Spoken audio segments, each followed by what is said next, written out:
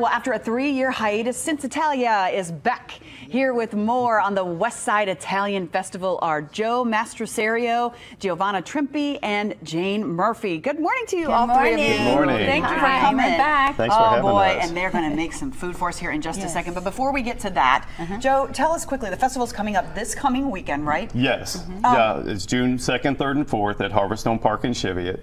And we kick things off at 6 o'clock on Friday, and that's the night that we have that's the night we'll have the CincItalia beer there. We had beer made special for us this year. We're very excited about it. And who's the beer from? It's from Westside Brewing over in Westwood. Very But cool. it's an Italian-style Pilsner called CincItalia Pils. And I love that. It tastes very good. I can vouch for it. I bet it does. Goes well with whatever we're making here Yeah. today. Well, and of course, food is one of the big highlights of CincItalia. And you ladies are experts on it. You have cookbooks out, and you're working on a new cookbook, right? A new cookbook's going to come out. It's called Holy Child Hospitality. It's going to come out at the end of June. Holy Child Hospitality, and you both are co-authors. And this recipe will be in that book. And this recipe. So, what are you going to show us today? It's pasta alla vodka. Pasta alla vodka. Jane's going to help me with this. I already got the sauce started.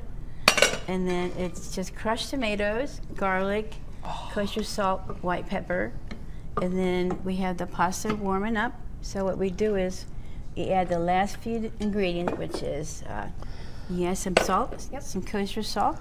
It smells so good. I wish people could smell it right now. And then fresh basil. Just use your hand. The best tools are your hand. Okay. Just kind of break the basil up on top. Okay. The basil smells so good too. I know, it's so delicious. And then that follows with the vodka, which is an important ingredient. Yeah. Very important ingredient, as we all know. And then after that, we add the cream. Some cream. This is having half and half. Okay.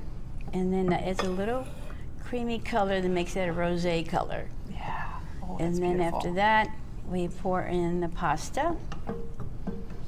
Jane, would you put the pasta over here for me? Go.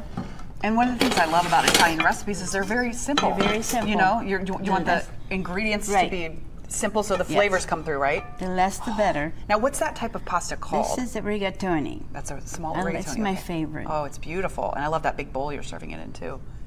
Family style, right? Yeah, Always. it's family. And then they just pour this over this. Oh, wow. With my ladle.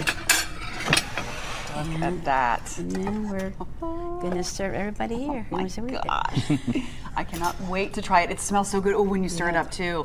And what are some of the recipes? What are some other ones that are your favorites from your book that's coming out? Jane, you want to talk about it? Basically, we are pairing recipes with biblical meditations. So it's kind of getting people out there and serving. Like, it's time to be hospitable. Yeah. I love that. So the recipes pair with biblical meditations. Yeah, and it goes through a variety. So things that might have been there in Jesus' time. We've got hummus, we've got falafel, we've got some wonderful like lentil salad type things. But also, we're in our time. We're not in Jesus' time. So Giovanna does some fantastic ribs, and there's a great recipe. Oh, wow. Which would not have been there in Jesus' time, but if he were dining with the Trimpes today, that's what he would love them. All right. Well, when and where we'll be able to get the book? End of June? We do have a website coming up too. Okay. And probably bookstores and Amazon. All right. Sure. Yeah. Okay. Well, we will wait for that book, and hopefully maybe we'll have you back when that book comes out. But I want to get back to the festival quickly. Okay. So coming up this weekend, in addition to all the food that will be there, you guys have music, live music. Tell us about that. We do. Friday night, we have the Rusty Griswolds, a local band that everybody loves them. And then Saturday, we have another local favorite, the Pete Wagner Band, comes on before. And then we have Elio Scaccio, who's one of the Sicilian tenors that you see on another station. And there's Megan Mongello. Is she cooking this year? I know she's done cooking. She is not this year. Her dad usually comes with her to do it, and he's not available. So, and she's going to be out of town. But and then Elio comes on Saturday night. He's the tenor. He brings this girl Juliana Gulenko with him, and she's a soprano. And together, it's some beautiful, beautiful voices.